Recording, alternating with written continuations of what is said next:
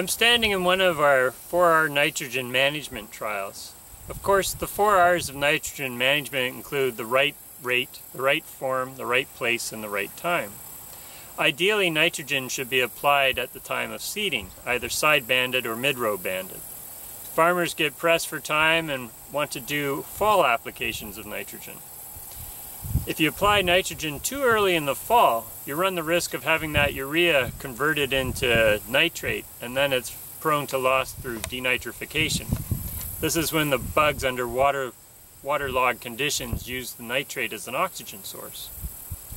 If you apply it when the soils cool down, then you slow the conversion of urea to nitrate. So ideally you want to apply it late in fall when soils are below 5 degrees Celsius.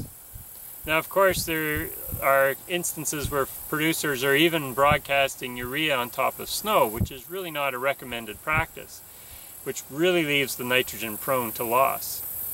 So this trial looks at urea being broadcasted at different times in the fall, either early fall, late fall, or on 10 centimeters of snow. And it also makes the comparison with SUPERU. SUPERU is urea that's treated in such a way that it is protected against volatilization losses and also denitrification losses. So all of these broadcast applications are being compared to urea side-banded at the time of seeding. Now earlier in the year when I was looking at the plots, the side-banded urea treatment looked the greenest out there, and some of the fall broadcast applications, particularly if they were on 10 centimeters of snow, looked a little more nitrogen deficient to me. So let's go see what the results turned out. Just before we get started on the results, I'd like to introduce to you Heather Sorestad. She's been our summer student for the last 4 years and now has recently graduated from the University of Saskatchewan with a major in agronomy. Heather is now hired on full-time as our research assistant. She's going to be much more involved in the development of our research program and extension. So in that light, I'll turn it over to Heather so she can explain some of the results from this demonstration. Thanks, Mike. The results from this demonstration pretty much met our expectations. The blue bars in the graph represent yield, and the orange line represents grain protein. Treatment 8 is urea side-banded at seeding. This treatment produced more grain with higher protein than any of the fall-applied nitrogen. This is not surprising because side-banding at seeding is considered the ideal time and placement of nitrogen. Broadcasting nitrogen in fall is not ideal because it provides more opportunity for nitrogen to be lost through volatilization, denitrification, and leaching. Grain yield and protein were considerably less when urea was broadcasted in early fall on October the 2nd. Broadcasting in early fall provided more time for the urea to be converted to nitrate before freeze-up. Once nitrogen is in the nitrate form, it is more vulnerable to denitrification and leaching losses. Broadcasting nitrogen is also susceptible to volatilization. In the end, broadcasting urea in early fall resulted in 21.3 bushels per acre and 1.6% protein lost relative to the side-banding at seeding. Broadcasting SUPERU instead of straight urea in early fall increased yield by 9.1 bushels per acre and 0.7% protein. Less nitrogen was lost using SUPERU treated urea because it provided more protection from volatilization, denitrification, and leaching. Broadcasting urea in late fall on October the 27th resulted in less nitrogen lost, more yield, and higher protein compared to the early fall application because there was less time for the urea to be converted into nitrate before freeze-up. Again, the use of SUPERU instead of urea increased protein and yield, but the difference for the late fall application were more modest.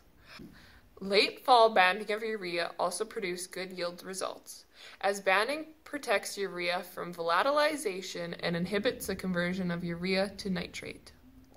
Yield and protein levels were also poor when urea was broadcasted in early winter on 10 centimeters of snow. This application happened on November the 5th, and this is how the field looked like at the time. Broadcasting urea in early winter on snow is not a recommended practice, as nitrogen losses with this timing can be quite high, particularly if the ground is frozen underneath the snow. Frozen ground impedes the movement of nitrogen into the soil, increasing the potential of nitrogen to be lost through volatilization and runoff in spring. Broadcasting SUPERU instead of urea at this time did little to improve the situation. Now here's Mike with the economics. The economic analysis I'm about to share with you is based off the following wheat prices, which were available from Yorkton on February 9th, 2018.